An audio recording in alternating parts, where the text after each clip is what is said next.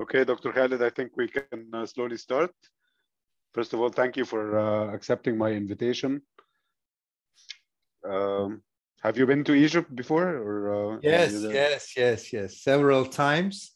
I really miss it, despite the fact that my wedding holiday was in Cairo, and I divorced, but I married second time, so I have to come with my better wife to Egypt again. Okay. So your honeymoon was in Cairo?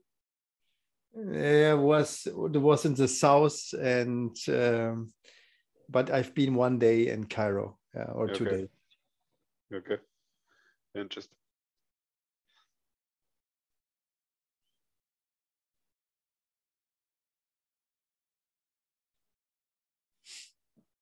Okay, we have 15 participants so far. I think we can start.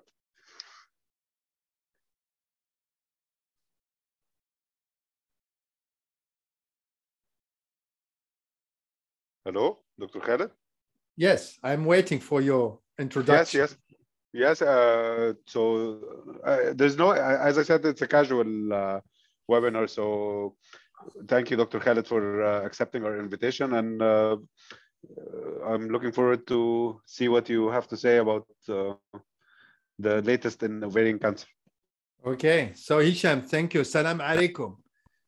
وعليكم السلام. اسمحوا لي عربية ديالي خفيفة علاش أنا خلص في ألمان. So I was born in Berlin. My parents came from Morocco originally in the 60s.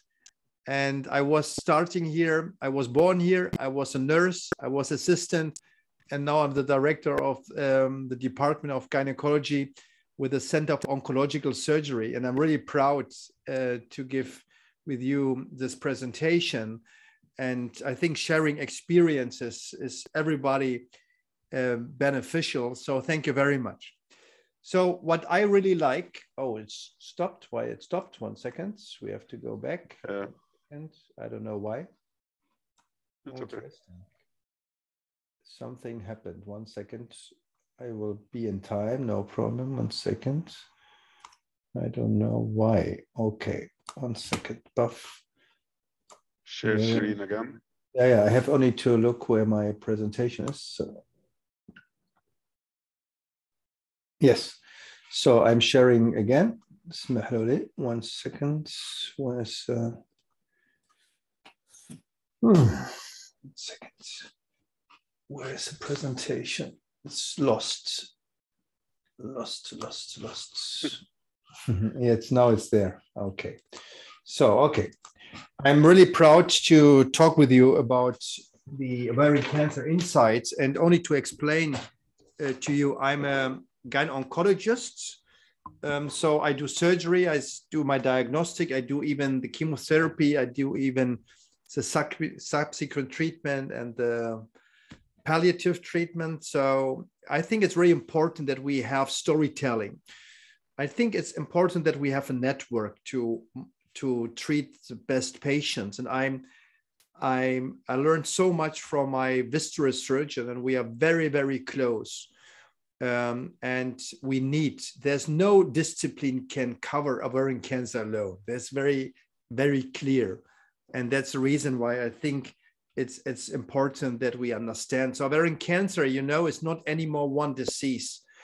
Ovarian cancer is a summary of several diseases. What is in most of the cases peritoneal dominated. But there are some patients with lymph node dominated ovarian cancer. And we have patients, especially if the origin cancer came from the fallopian, what is really lymph node dominated. That's different to the classical high-grade ovarian cancer with the multiple lesions in the peritoneum. And then we have to understand, we talk about high-grade and we talk about low-grade ovarian cancer. And we know that the etiology is different, and even low-grade cancer are not homogeneous. You have patients with a very low proliferation Ki67, around 7. In high grade, it's 78. But you have some patients with low-grade ovarian cancer, they have Ki67 of 20, 30%. So we are still learning like we know in endometrial cancer is different, that's the same in ovarian cancer. And phenotyping is only the start. And even if you talk about clear cell ovarian cancer, it's a different disease. And we know the association with endometriosis. And we have some patients with the problem of the compartment of the ascites, with all secondary impact on quality of life, on mobility. And then you have patients without the compartment problems with the dry carcinomatosis. It's a different tumor pattern, the two different tumor biology. So what I like only to underline that most of the high-grade ovarian cancer are accepting the tumor barriers to the extra and to the retroperitoneum. This is different to cervical cancer or endometrial cancer. But some tumor types, such as low-grade, they are generally even similar to other cancers with the broke of the barriers to the extra and to the retroperitoneum. And that's very important for our surgery and even for our possibility to make bone anastomosis and all the other things. So again, it's not the same issue. So what I like to highlight with you, not only what is possible, I only to give you some insights from my philosophy, how to moderate a patient. And I'm really proud that we just today, again, approved as a center of excellence for ovarian cancer by the ESCO, because I think, again, let's talk about moderation of the different elements, because over survival is completely different in a patient where you have the best surgery, the best chemo, the best maintenance approach in a row, and you cannot compensate anything. And maybe we can discuss, and I know the differences in neoadjuvant and high-pick. I know all the stories, but let's try to look what is additional possible. So again, think about surgery in ovarian cancer. We started in ovarian cancer without any surgery. We started with a little bit tumor debulking. Then we increased the complete resection rate up to 50 to 70% by using multivisceral techniques. And then we now introduce even maintenance approach. So it's a different time because surgery is not only the treatment option, so we have to bring it in the umbrella of all the other elements. The bad news is that surgery is always one of the backbone of ovarian cancer management, despite PARP inhibition, anti-androgens. The good story is that these effects of the tailored treatments are much higher in patients where you achieve complete resection than you have a patient with residual tumor mass. Because it's fake news to believe that chemo or maintenance approach is only suitable and effective in patients with residuals. That's wrong. That's wrong for chemo, wrong for bevacizumab, it's wrong for PARP inhibition. I will try to show you later. So if you look on the treatment decision-making process using all the elements, how you make the decision to treat, then we have to be aware that most of these items are eminence-based and emotional-based. It's not bad. I'm a scientist, and medicine is even sharing experience. It's not always hardest evidence, but we have to be aware that these elements are emotional and try to select the criteria and even to look what is your attitude to this. And if we talk about neoadjuvant, high-pack, whatever, I will tell you it's nonsense to make neoadjuvant chemo or high-dose chemo in a low-grade ovarian cancer. It's nonsense because there is no dose-dense relationship for these cancers. If you have a cancer with low-grade ovarian cancer, with a low proliferation rate, then chemo is not effective, whatever you give and however you want to give.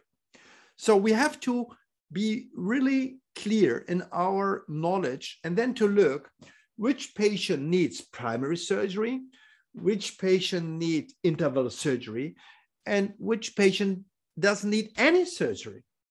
Because at the end of the day, our patients expect from us long-term survival that they want to see. And that's the reason why I like to moderate it based on the different approaches. And what we have even to know, because we talk always about frailty, but we know that if you give a patient, an elderly woman, only carboplatinum as a chemo, it's significantly inferior to give Taxol carbo. So sometimes we believe to give lower quality of treatment and surgery and chemo, and we believe it's better, but no, especially in frail patients. And that's the reason why I like to highlight even some ideas about prehabilitation and enhanced recovery. It's much more than fast track. Fast track, you know, was introduced in the 70s, never reached the world. So some items may be introduced, but it's far away from giving to the patient power back. So what we started with a 4 million euro funded project by the German government to introduce prehabilitation and enhanced recovery. And we just started this program. And my patients, for instance, are moving to the theater without a bed, because it's even important to empower the woman. And it's even to look on preoperative management. So what we do in the prehabilitation to understand which patient's frail. I will tell you, we did many studies. I show you only one presentation. The hand grab strength is one of the most relevant predictive factors for any complication. And the most driver for complication is bone resection, whatever you do. If you do colostoma, anastomosis, why it may be a signal of aggressive cancer, or maybe we destroy the microbiome, whatever. But if you have a patient with bone resection, complication risk increased significant. Emboli, pneumonia, all the stories. That's only to be aware. And that's the reason why we try to train the patient before we go to surgery. And not chemo is the answer of frail patients. It's much more to look to improve the health status by training, by physical training, by training the ribs to prevent pneumonia, lung emboli. So we have a 1 to 3 weeks program before we go to ovarian cancer surgery, what is, in median 240 minutes up to 8, 9, 10 hours. And we try to revise the anemia. We give the best medical treatment for pain, and we try to educate the patient. That's the reason why they move to the theater, to empower the woman, and even to try to avoid long-term fasting. You know that you are allowed 2 hours before surgery to drink a soda or whatever. But we know that especially in frail patient, we send her for fasting 16, 17 hours up to, and it's much more difficult to the patients. So this only one study where we looked what is the most relevant predictive factor. We do multiple functional assessment, but I told you, we do in all my patients bioimpedance analysis. We look on the nutrition score. We look always on the electrolytes. We always look on the polypharmacy to clean the medical drugs. And we try to train the patients again 1 to 3 weeks to go in the prehabilitation, preoperative, intraoperative, and postoperative concept, the ERAS-4+ algorithm. And again, there are many things. It's even, so what we do hyperthemia during surgery, not for the chemo, but we did studies to show that if you have a hyperthemia, not very high, but a little bit above the body temperature, you have less wound healings problems, you have less bleedings problems, and it's very positive for the volume management. So nevertheless, we can talk later about this program. It's still an evolution. We published our protocol, but I think it's much more, again, than only fast track. And only to underline that, again, we have to look on the best supportive treatment in the beginning. So what we do, again, 1 to 3 weeks, we train the patient then to go to surgery and not make a bridge by chemotherapy, because we believe that surgery after chemotherapy is not such effective than if you make it in a chemo-naive patient. This the schedule I tried to bring it. And again, you know, even the gap between starting surgery, starting chemotherapy, we did many trials.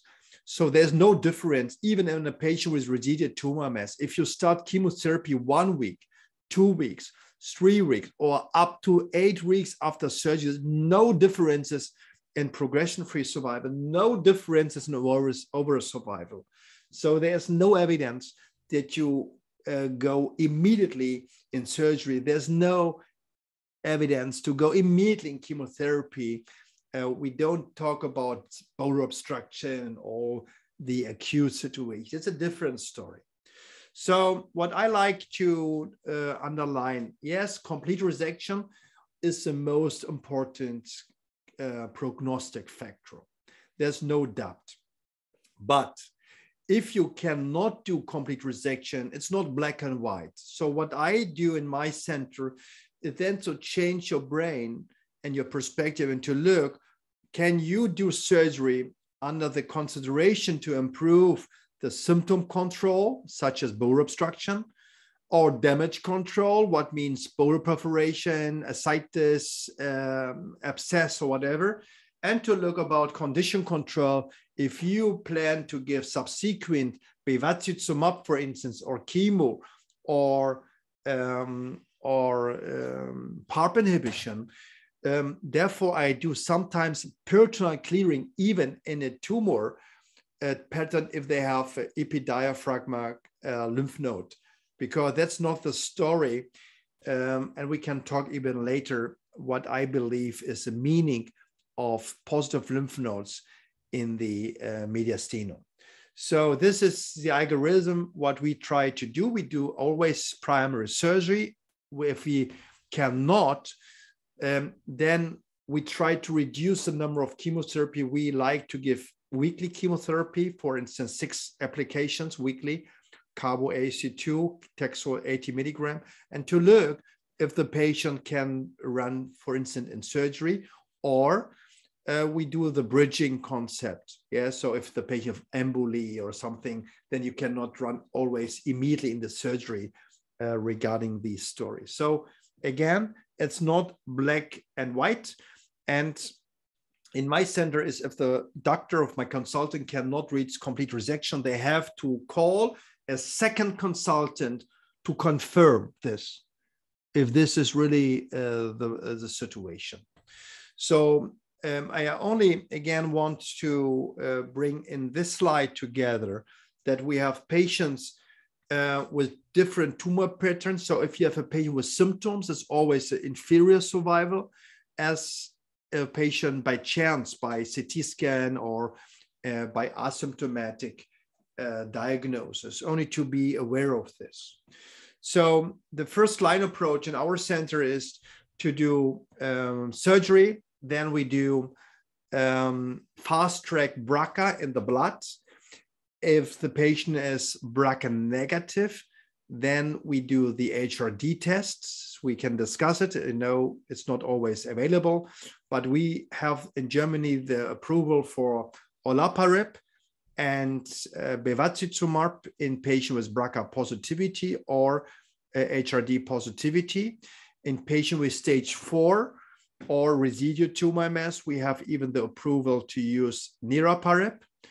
And we can even use olaparib alone in BRCA positive patient. And we have just finished our guideline our update, and we defined a maintenance treatment as a should recommendation. So this is our way. And what I even like, -3 and 3 means that you make your plan before you start the chemo, then re-evaluate after 3 cycles, and re-evaluate after 6 cycles regarding efficacy and toxicity, and maybe you have to modify your maintenance approach after surgery. So only some items to relapse ovarian cancer. We have much more differences in ovarian cancer patients because some of them came asymptomatic, some of them came by daily CR125 monitoring. We have in general the level change of the tumor pattern from the pelvic area to the upper abdomen. So we know we have different patient profiles. We have much more patients with brain metastasis. And I did many studies in brain and bone metastasis in ovarian cancer. It's always not a good signal, but even the dynamic of the disease makes a difference. And even in brain metastasis, very few women will die due to the brain metastasis, but some of them, most of them, regarding pleural effusion or bowel obstruction. So brain is not a contraindication to do any medical treatments for them. Maybe we can discuss one or the other cases. What I did for the primary setting, I did it for the relapse situation. It's much more complicated. But, you know, we deleted the platinum-free interval because it's artificial. Nevertheless, if I have a patient with complete resection, the patient can come 6 months after chemotherapy and maintenance approach, it's much more resistant in my perspective than if you have a patient with residual tumor mass and the patient come after 6 months. So the question is not to make it black and white, but to understand what can be your approach for surgery, what can you approach for a rechange of chemotherapy, and what can you approach as a maintenance approach. Because in general, you can make surgery after surgery, chemo after chemo, PARP after PARP, BEV after BEV, but the effect is in general much weaker. So the question is how to modify. Otherwise, this treatment-free interval becoming shorter and shorter and shorter. So I tried to bring the elements together, and we know that even HRD is important for the prediction, but is not strong enough to select the subsequent treatment in relapse situation. So if we see a patient relapse ovarian cancer, again, I do my best for best supportive care, then to look, is this a patient is a candidate for complete resection in the salvage surgery? And I will present you very shortly the DESTROP-3 trial, where we have shown that in patient with complete resection, overall survival is significantly affected. In contrast to the American trial, but we can even explain later why. If the patient is not a candidate for surgery, for curative, I have to ask myself if this is a patient for palliative surgery. I can tell you today we did a surgery in a patient with platinum-resistant disease and replaced a stent in the arteria iliaca communis. Why? Because she has bleeding from the communis and the bowel. I did the cover umbrella to prevent the thrombosis. We placed the intra-arterial tumor stent, and we did today the surgery. In this case, we did the bowel resection, but the tumor in the perisacral area is impossible to do surgery. I planted a net, a vicryl net, and in the next day she will be radiated in this case. I never did it like this, but it's a palliative surgery because you have every day bleeding into the bowel because it was ruptured in a high-grade BRCA-negative ovarian cancer patient. And thanks God, so far everything is fine. So if I do surgery, I will always to know what can be the subsequent treatment. That's very important to place it because surgery is a can option, it's never a must. And even to be much more transparent, and we have different options about the re-challenge. If I use a platinum or not, it depends on the start of treatment, the toxicity, and the impact on the treatment-free interval is more dynamic. And this is what we mean. So DESTROP-3 trial is frequently misunderstood. The DESTROP-3 trial, and I'm proud that my center enrolled the most patients in this trial, and it will be just, published in very few days in the New England Journal, was designed to look if complete resection impact overall survival. And the AGO score includes performance status, complete resection as at first surgery, and the site is below 500 milliliters. And this was introduced to increase the chance to achieve complete resection. Otherwise, you have the same story with a neoadjuvant trial. You do surgery trials, but there's no surgery inside. If you want to prove the impact of complete resection on overall survival, you need many patients where you achieve complete resection independent from your individual center. And this was vice versa. If I've had a patient with AGR score negativity, I can tell you in my center, in every second woman, we can achieve complete resection. So, and this was published, so it's only unidirectional. So it's not correct to use the AGR score to exclude the patients who are suitable for salvage surgery. So this was the outcome. Overall survival benefit and even the progression-free survival 2 is significant.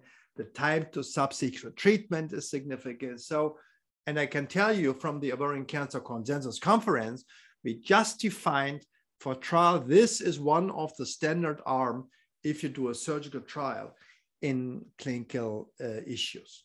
So what we try now to look to improve the AGR score by using HE4 and CA125. It's an ongoing trial from the ANGOT, from Iona Braiko, from my consultant. And I hope we can improve, because using the AGR score, you are able to identify around 72% where you can achieve complete resection. So in ovarian cancer surgery, I think it's very important to know what is the goal. It's quality of life. It's a PFS, overall survival. For the first relapse, it's overall survival. It's possible. And we know that we have long-term survival. Palliative surgery for the final of my presentation are many options. So we use many PACs. So we do it CT guided. So we don't make it open. We don't make it endoscopic. We use it generally, in most cases, by CT guided PAC. If the patient is not suitable for surgery, for palliative. And this is one patient who developed a fistula during bevacizumab. You can see the enlarged small bowel beside the other bowel with the personal carcinomatosis. I did this surgery. It was a very young woman, 44 years. And I did the complete resection, and the patient went really home after 7 or 8 days. I made only a ionosarcoma.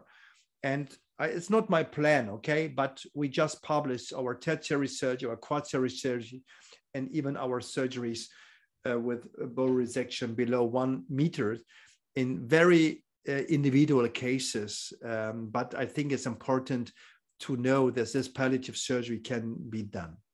So evolution of ovarian cancer, I just touched that we have a dramatic improvement in the possibility how to treat patients with ovarian cancer. And we know that we have subsequent treatment. They are very difficult to compare with each other because control arm is different, method are different, inclusion criteria was different. But nevertheless, I think that maintenance approach will really improve the outcome of the patients. So this is our analysis. It's just a summary of my series, and we brought the series from Christina Fotopoulou, who was my best consultant ever. and she is now, in Imperial College. And again, we have to know that surgery today is much more different than ever before, but we have to look what are the best approach for these patients. And again, the difference to the American study is that in our study, there was not so many patients with bevacizumab in the maintenance approach. The colleagues from US have a high amount of patients from Asia, and even they have no strong selection how they selected the patient for surgery. And this is a reason why we believe that the DESKTOP trial is one of standard of care. So the challenges for the next future are many. So I think we need much more precise subclassification of ovarian cancer subtypes. I think we need better discrimination who are really the best candidates for surgery, even to understand which patient benefit from chemo or from maintenance approach. And I don't believe that everybody should use a cocktail approach to take everything at all. I think we have to think about sequential regimens and even not to ignore PARP resistance, because we know in BRCA positive patients, we have 5 to 10% with reverse mutations, but this will not explain enough the heterogeneity and the non-response in that above 20 to 25% of all patients with PARP treatment and tumor progression. So clinical trials is the answer. I'm proud that we have developed in the last years many clinical trials. And I really like to end my presentation that the GCIG consensus conference from Kyoto, but even from the virtual Leuven, underlined that we have to take care on the ethnicity. But the question, what I had is, what do we really know about the Arabic woman all over the world? The Arabic woman in Egypt, the Arabic woman in Germany. And that was the reason why I founded the PARSCO Society, to increase the research and even the understanding of the Arabic woman all over the world, and even to show that even the Arabic woman is not a homogeneous group. But I think we need much more visibility of this approach. And I invite you personally to be part of this Pan-Arabic Research Society of Gynecology. That's a network from people who believe that this is important, from UK, from Germany, from US, from all the Arabic countries. And this is what I really like, because, I'm a Moroccan, I'm Arabic in my heart, and invite you. On the 26th November, we will do even a woman empowerment webinar for patients advocacy groups. And again, thank you very much to invite me to your webinar, and happy to see you physically and to work with you in the next future. Thank you very much. Shukran Zizira. Thank you, Dr. Khalid. We can start by asking questions from the audience. We start by Dr. Ahmed Mustafa. Thank you for your presentation. Just to clarify things, which recurrent ovarian cancer patient that you take her back to the OR, and to simplify things, from every 10 cases with recurrent ovarian cancer, how many cases you take them from the 10 to the OR again to try to do resection? This is the first question. The second question regarding HIPEC. Okay, let's start with the first question, and then we can ask you what you mean. So first is around 1/3 of patients with relapse ovarian cancer run into theater in our center. 1/3. So first of all, again, discriminate between palliative surgery and surgery we like to improve the outcome.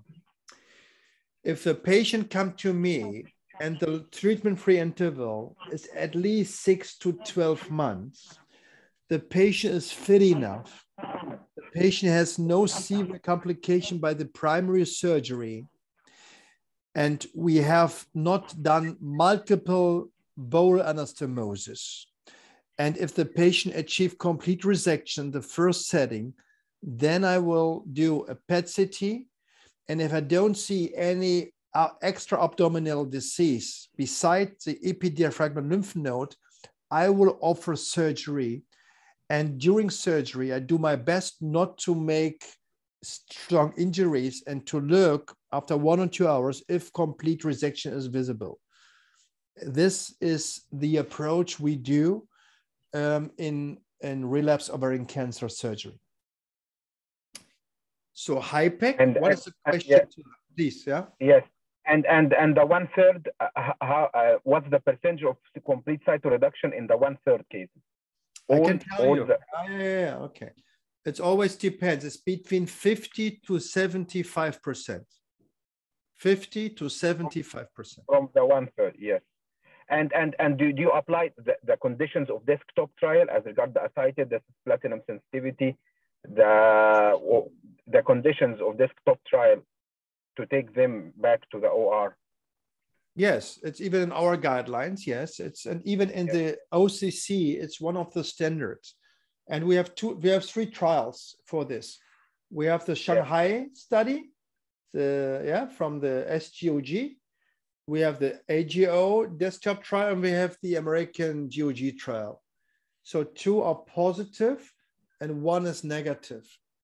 And we believe that our trial, based on the criteria we did in the center who are trained, is an option we should offer. It's not a must, it's an offer. And again, if I don't see I can help the patient during surgery, I will stop my surgery and go out. It's not losing my face, but at the end of the day, that's our philosophy and our strategy. And as regard the HIPEC, is there a place for HIPEC in your center? So I will tell you, first, in relapse, there's no place. First, relapse, no place. Because what we have one very, very, very bad trial from the Greece. It's a very, very negative trial. And all the other trials are negative, even from the MD Anderson, from the Sloan Kettering, are so far negative. We have one trial, what is positive in neoadjuvant setting, in a situation where the doctors believe without surgery, this patient is not a candidate for primary surgery, they're inoperable. Give them 2 or 3 cycles chemo, neoadjuvant, and then they run to surgery. This is the Scandinavian trial. This trial is trying to be confirmed by a new trial, but so far in our guideline, HIPEC is an experimental approach. I know the difference in philosophy, but in the OCC, the Ovarian Cancer Consensus Conference, including the Netherlands, including the Italian, 23 countries stated that this is not a standard of care in the trials. So that's the only thing. So again, I'm not against anything, but in most of the ovarian cancer stories, it's not a question of chemo. So because AUC 21, high dose chemo, you can do it by ovarian cancer, but we showed already the studies, there's no benefit regarding PFS and overall survival. There's no dose dense. What I don't say that we have cancers that normal classical treatment is not good enough, mucinous cancer, clear cell, whatever. But that's the reason why in Germany, I can tell you, HIPEC is an experimental approach. It's in all guidelines, even with the surgeons. So there's no doubt that some centers can do everything, but I will tell you for the standard of the global, that's the reason why we are very critical to HIPEC. Because surgery is the key point, surgery, not the treatment at all. دكتور مدحت خفاجي.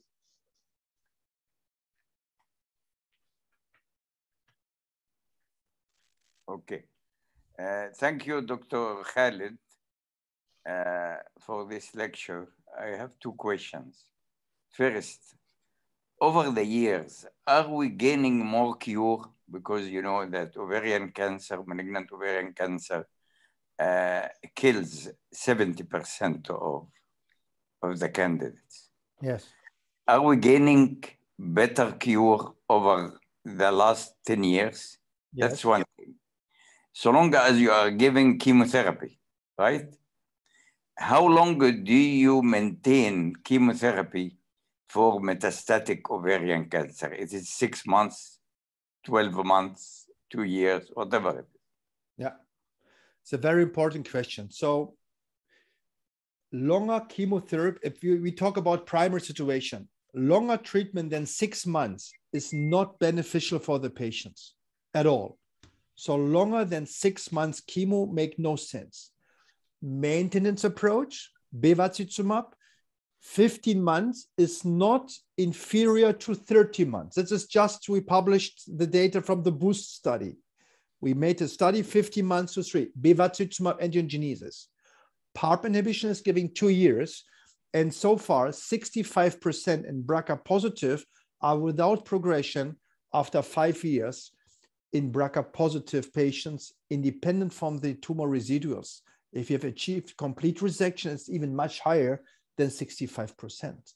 So for primary situation, longer than 6 cycles make no sense. In relapse, the same. What I'm doing now, a new trial, what I like to do, and it will be supported by GSK, to make a surgery trial, complete resection, then to look to give only 3 cycles in comparison to 6 cycles, and then to give maintenance approach. I'm sure there's no differences, but we will see. Because again, surgery is a key point, and I think chemo is important, but not to extend too long. There's no benefit, and we have many trials even to try to extend chemo. There's no benefit for this, but I believe that maintenance approach is crucial. This is my personal philosophy, to increase the surgical rate, to decrease chemotherapy, and to introduce maintenance approach. This is my personal attitude, how to make better improvement for our patients. Are we curing more patients now than before? Yes, yes. Absolutely. Are we curing? And what's more? Because what you mean more? You know that ovarian cancer kills 70% of the female subjected to of malignant ovarian cancer. Yes. Over the last 10 years, are we curing more? The 5 or 10 year survival is more than before? Yes. If it is more, how much? It's very difficult to tell you because, again, it depends on your surgical. I will tell you. All in all. No, you cannot give this answer all in all, because if you give all in all, I have to introduce all the centers in the world. And most of the centers are not. No, in your center. Yes, I can tell you that our survival rate every 5 to 10 years increased from 5 to 10%. 5 to 10%, but it's a sum. It's a sum of increasements. It's not so negative as you maybe expect. It's still improving. And again, even if you not achieve cure, you have long-term survivor. So we have now, I only tell you, in our environment, since 6 years, we have 1,100 long-term survivor with their life longer than 5 years. So it's still increasing step by step. Nevertheless, it's one of the most killing disease, but we make step-by-step improvement. Thank you. Yeah. I know it's a difficult thing, but again, it's step by step, but it's moving. It's moving. Okay, thank you. Dr. Gamal Amira. You hear me? Yes, we can hear you. Thank you, Professor, for your very nice and interesting talk. My question is, in such advanced cases, what are the indications for neoadjuvant chemotherapy? And if the patient fails to respond for neoadjuvant therapy, do you still go to surgery, or you know that the prognosis is dismal and you interfere only with complications? Yeah. It's a wonderful question. So the trials, you know, the ER2C, the Chorus trial, the Japanese trial, they did neoadjuvant trial in patients with very advanced disease. Complete resection rate was around 20%. What is dramatically poor? 20%. Yeah, it's nothing. At least 50%. This is a goal for good centers. 50% in advanced disease should be complete resected. In these studies, they made randomization and they give neoadjuvant chemo. And if they responded, then they did surgery, a very simple surgery. And what you said, to make surgery if the patient non-responded, they've not done this in the study. But in the TRUST trial, we did it in Germany and all over the world, with close to 1,000 patients. But the result will come 2024. I will tell you, we did the surgery even in case of progression. I can tell you morbidity is getting very high. So this is not my recommendation. If the patient is not responding to chemo, I am not a fan to go to chemo. Nevertheless, interval surgery should not be done later than 3 cycles. There's no indication to make surgery after 6 cycles. There's nothing in the world that this show you beneficial for the patient.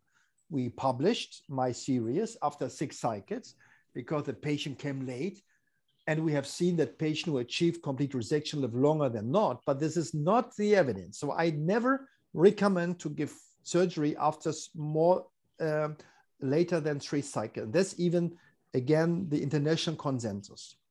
Neoadjuvant chemo is for me a patient where I cannot go to surgery. Lung emboli, for instance, a fresh lung emboli, because you know they sometimes have 2-3 weeks later a pneumonia, or a very deep thrombosis sometimes. Then I will do neoadjuvant chemo, but I try to make it very short. So I not give 3 or 6 cycles every 3 weeks. I give it weekly, 80 milligrams or 60 milligram Taxol, AUC2, and to give 2 applications, 3 applications, then to look if the patient's fit enough, make a break of 3 to 4 weeks, and then to go to surgery. What I like to discriminate, neoadjuvant with the aim of surgery, and then have patients without surgery. Then I do laparoscopy. And if the patient has brain metastasis, lung metastasis, liver metastasis, then I do primary chemo plus antibody treatment. Yes, so I don't do interval surgery. It's not neoadjuvant, it's primary medical treatment. And if you have got a good response with the neoadjuvant chemotherapy, yes. Do you remove all the diseased parts before neoadjuvant, or you treat the remnants only? The remnants, I mean, if the peritoneum was involved, do you still go to remove the peritoneum after response, good response or complete response to chemotherapy? No, you are right. That is a key point why neoadjuvant is not working, because you cannot do surgery in the old landmark. It's impossible. So if you have a patient with mesentery metastasis and you give chemotherapy and she responded, you never will take the mesentery out. So my recommendation is make it simple. Not go to the old landmark because nobody knows where are the landmarks. Do what you can do, but make it easy. Yes, so my aggressive surgery is not so aggressive in interval surgery than in primary, but concentrate on the tissue where you see cancer. This is my approach, not to go to the old landmarks, because you never know the old landmarks.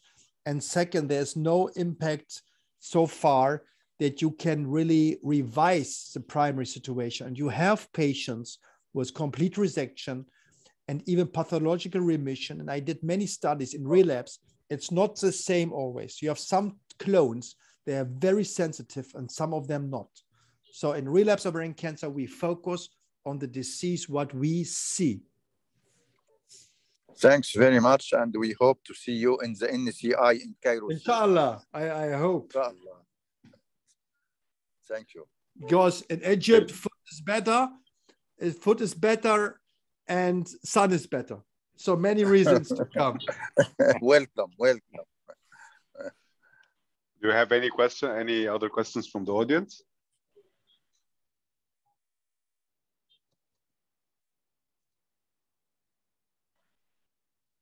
I think we have two questions in the chat. Ala is asking, in residual disease for stage 3, will offer chemo, then resection, or try surgery first? Surgery first. Okay, and another question. Can we offer chemotherapy Taxol as maintenance therapy if we don't have target therapy like Avastin or Olparib? No. There's a study from Markman, they did it. There's no differences in progression-free survival and over survival. So if we have no maintenance, I will say then use BEV if you have. If not, then not continuous chemotherapy. In low-grade ovarian cancer, I use, in many cases, anti-hormonal treatment, letrozole, as a maintenance based on the retrospective study of Gershenson from the Emily Anderson in low-grade.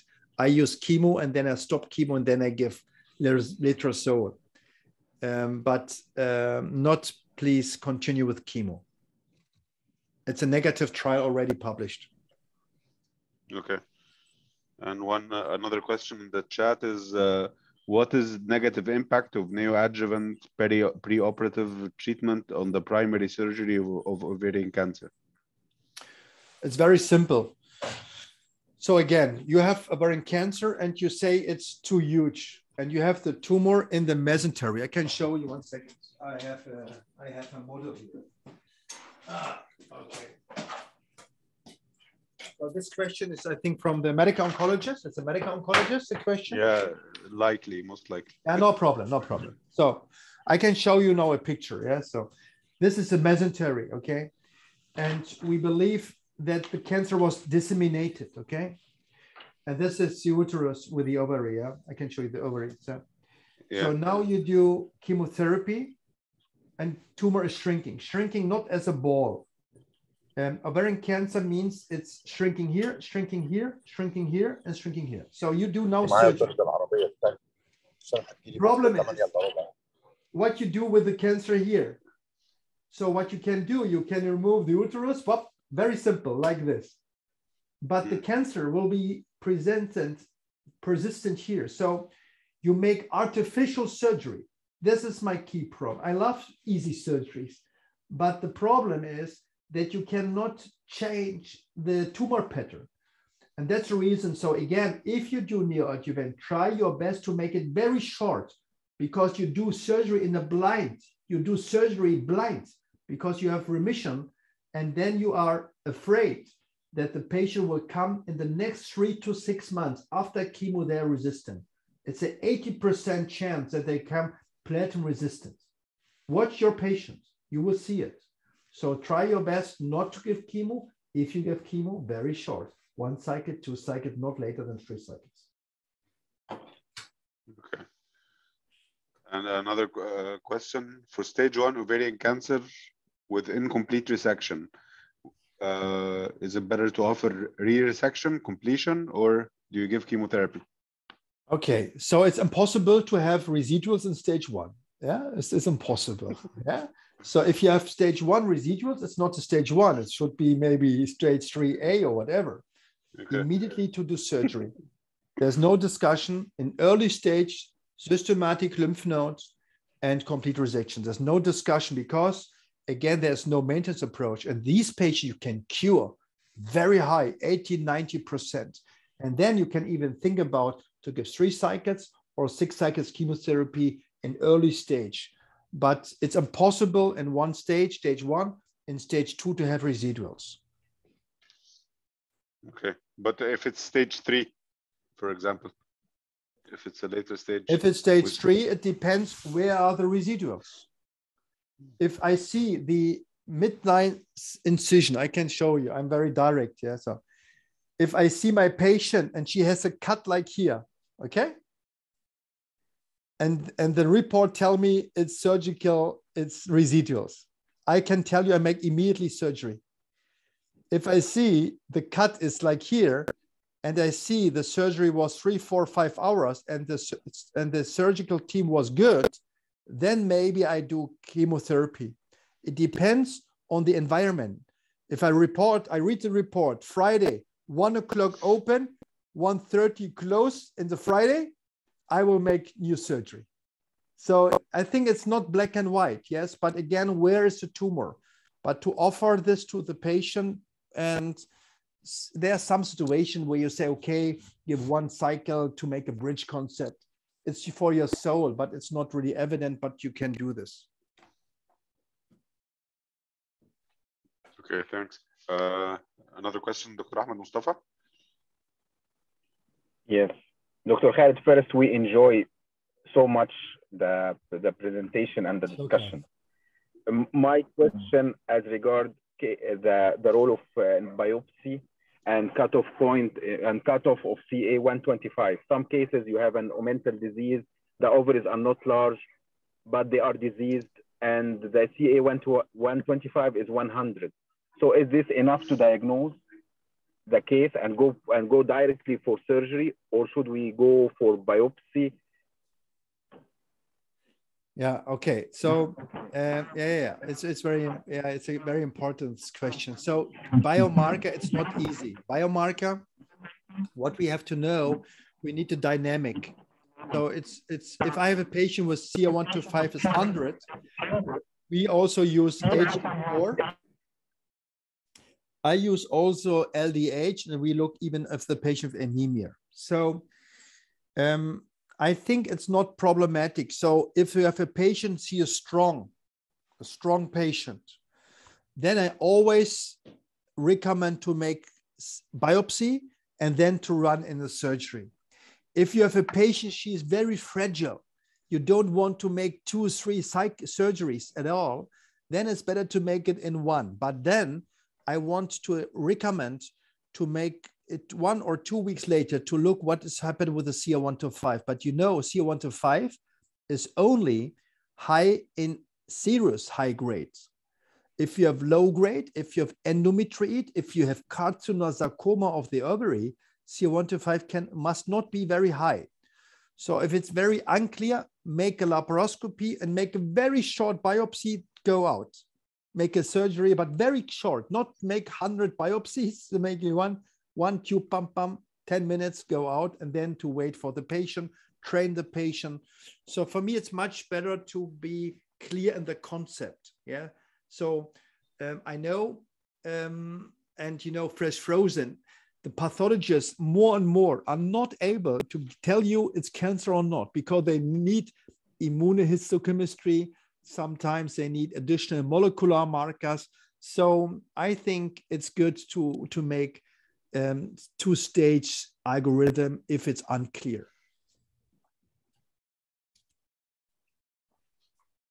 Okay. Do we have any more questions from the audience?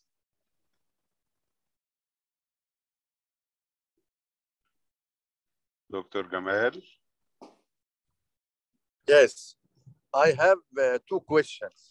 First question for carcinosarcoma of the uterus. Should we give neoadjuvant chemotherapy or no, because the prognosis and the recurrence rate is always high? Second question, I had 2 cases of clear cell adenocarcinoma after DNC of the uterus. And when I explored the patients, of course, I before exploration, I had CT and it showed ovarian masses. But when I opened, I saw a picture like ovarian carcinoma completely, omental cake and nodules everywhere. It was a clear do cell you of the think uterus? it is originally Yeah. ovarian? Yeah. Yes. Okay, so the clear cell carcinoma, it's really a big challenge, because in general they are not chemosensitive. They can associate it with endometriosis, and they can even be simultaneously.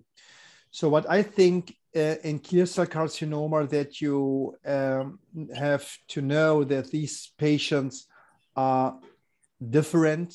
We do CPS score. They're in general, so we look on PDL, we look on estrogen, progesterone. They are generally negative. And we run in generally in surgery if we have a patient. And generally, at the end of the day, it doesn't matter if it's from the uterus or the ovary, because the origin will be the similar. So, but I have similar experiences. The carcinosarcoma of the uterus is really complex, because we know the outcome is bad. They have a high rate of lymph node metastasis. So what we do is CT scan of the thorax, CT scan of the abdomen. We do also a bone scan, because some of these cases have bone metastasis. And then in general, if they have no metastasis in the liver or the lung, we go in surgery. I know that in some cases, you can use neoadjuvant chemotherapy in endometrial cancer if they have high proliferation. I know that Nicoletta Colombo have a series. So we use it very few, yes, very few. But I think this can be an option in this patient group, because the outcome, what you already mentioned, is bad. So what we do in carcinosarcoma of the uterus, we do microsatellite instability, MSI. We look on P53, and we look on CPS, so PDL and the immune competent cells. And then we look in general to go to surgery if the patient have no distant metastasis. If they have a distant metastasis, we in generally give chemo. If they have MSI positivity or P53 positivity, we can even treat now the patient with pembrolizumab, and lenvatinib is just approved in Germany as a combination for all endometrial cancer. And at the moment, it's not separated from carcinosarcoma of the uterus. But it's a dilemma. It's a dilemma. Thanks. Thank you. Dr. Heba Gamal.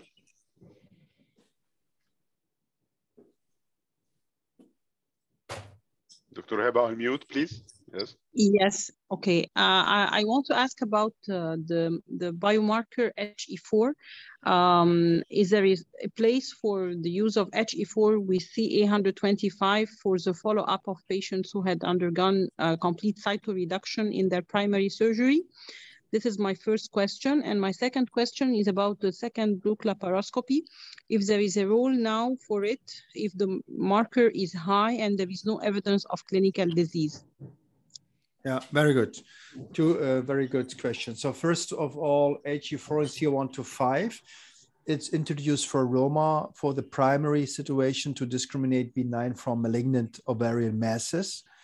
And we use it as standard of care as additional information. In the cancer care, it's very controversial, because you know that CA125, it's not accepted in the monitoring of relapse ovarian cancer. But I agree, we have to think about it, because we have surgery with overall survival. We have the PARP inhibition and angiogenesis for progression-free survival and subsequent therapy interval. So we have to rethink. So I use CA125 in the follow-up, and even to look on the individual marker.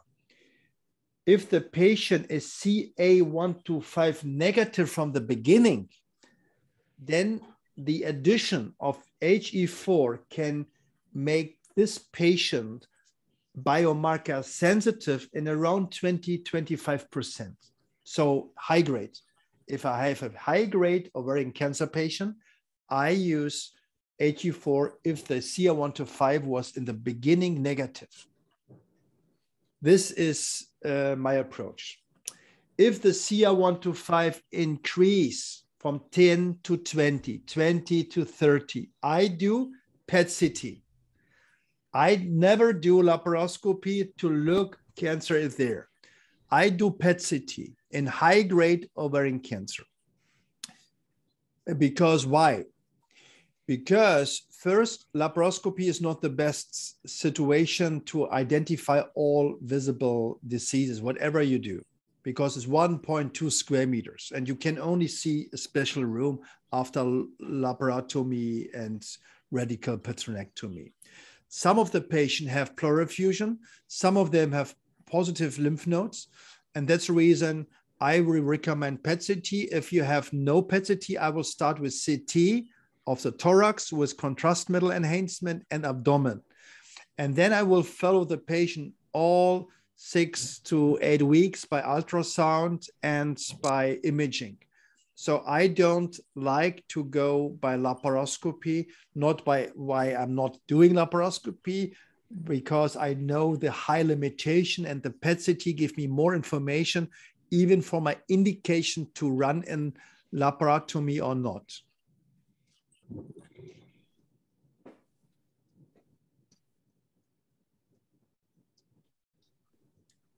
So very active group, Hisham, you have. I never have such a wonderful discussion at 9 o'clock. That's only, that's your Egyptian power. It's unbelievable.